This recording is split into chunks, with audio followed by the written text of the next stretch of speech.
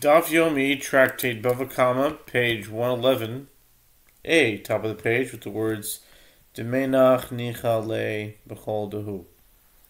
That it is satisfactory for her to have any kind of marital arrangement, and even had she taken into consideration the possibility of entering a levirate bond with this Yavam, who was afflicted with boils, she still would have accepted betrothal to her husband.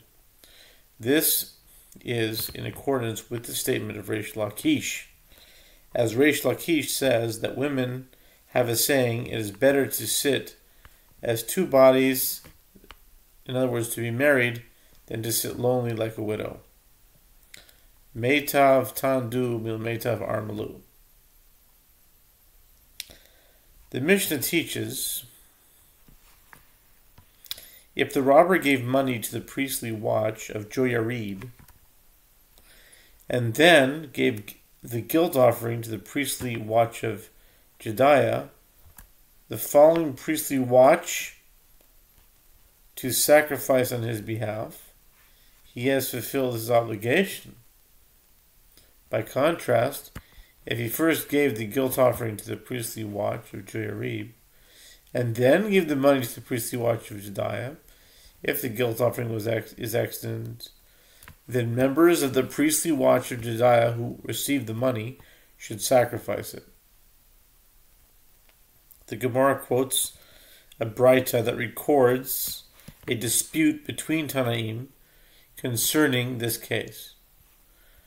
The sages taught in Tosefta 10:18, if the robber gave the guilt offering to the priestly watch of Joyarib, and then gave the money to the priestly watch of Jediah, they should return the money to be with the guilt offering. In other words, with the priestly watch of Joyarib.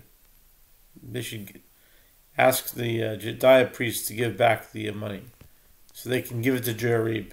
This is the statement of Rabbi Yehuda. And the rabbis say the opposite. They should return the guilt offering to be with the money. And the priestly watch of Jediah will sacrifice it. The Gemara asks, what are the circumstances of this dispute? If we say that he gave the guilt offering to the priestly watch of Joyarib during the priestly watch of Joyarib, and the money to the priestly watch of Jediah during the priestly watch of Jediah, then this one acquired that which belongs to it, and that one acquired that which belongs to it.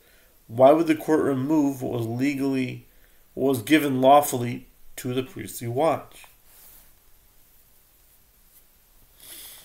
Rava said, with what are we dealing here? What are we dealing with here?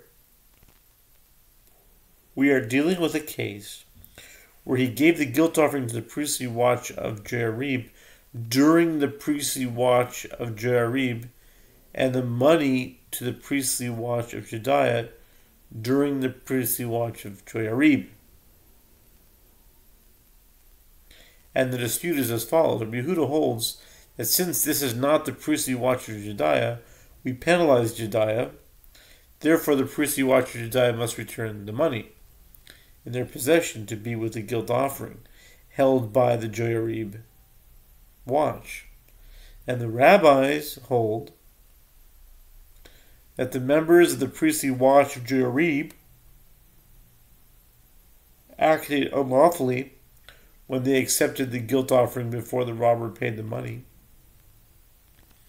since the payment for the robbery must be given before the guilt offering can be offered. Therefore, we penalize them, and the guilt offering in their possession returns to be with the money held by the Jediah watch. It is taught in a Braita on this topic, Tosefta 10:18.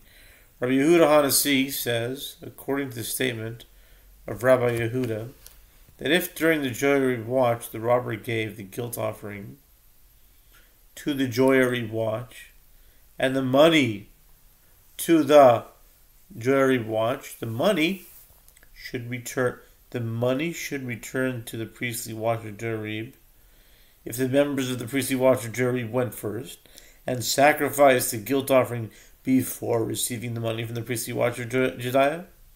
Then the robber should go back and bring another guilt offering, and the members of the priestly watch of Jediah, who are already in possession of the money, should offer it. And those members of the priestly watch of Jerib acquired that offering that is in their possession. The sages say, for what purpose is that offering useful? It is a disqualified guilt offering, since it was sacrificed before the payment for the robbery was given, and had to be entirely burned on the altar.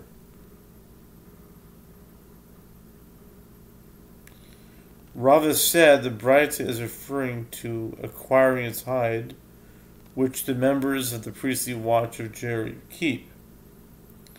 It is taught in Braita that Rabbi Yehuda Hanasi says, according to the statement of Rabbi Yehuda, if the guilt offering is still extant, in other words, if the priestly watch of Jerib did not already sacrifice it, then the priestly watch of Jerib should return the guilt offering to be with the money, and the priestly watch of Jediah will sacrifice it. The Gemara questions this, but Rabbi Yehuda holds that they should return the money to be with the guilt offering. The Gemara explains, with what are we dealing here?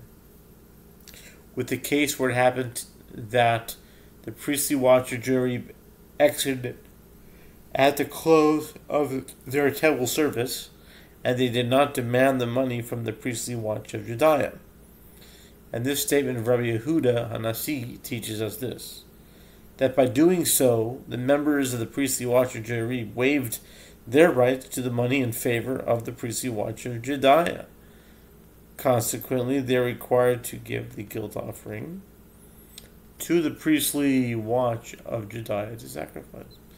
It is taught in another Braita that Rabbi Yehuda Hanasi says, according to the statement of Rabbi Yehuda, if the guilt offering is still extant, in other words, if the priestly watch of Jerib did not already sacrifice it, the money must return to be with the guilt offering. The Gemara asks, isn't that obvious? This is what Rabbi Yehuda holds explicitly. What novelty did Rabbi Yehuda Hanasi teach? The Gemara explains, with what we're dealing here, with the case where it happened that the priestly watch of these and of those, in other words, meaning both Jerib and Jediah, exited at the end of their temple service, and they did not demand of the item in possession of the other watch, lest you say that they waived their rights in favor of each other, so that the money stays in the possession of Jediah watch. Rabbi Yehuda Nasi teaches us that we say, since the Jediah watch did not demand the guilt offering from the Jerib watch after the latter exited, let them go back to the first standard scenario, returning the money to Jerib to be with the guilt offering. The Mishnah teaches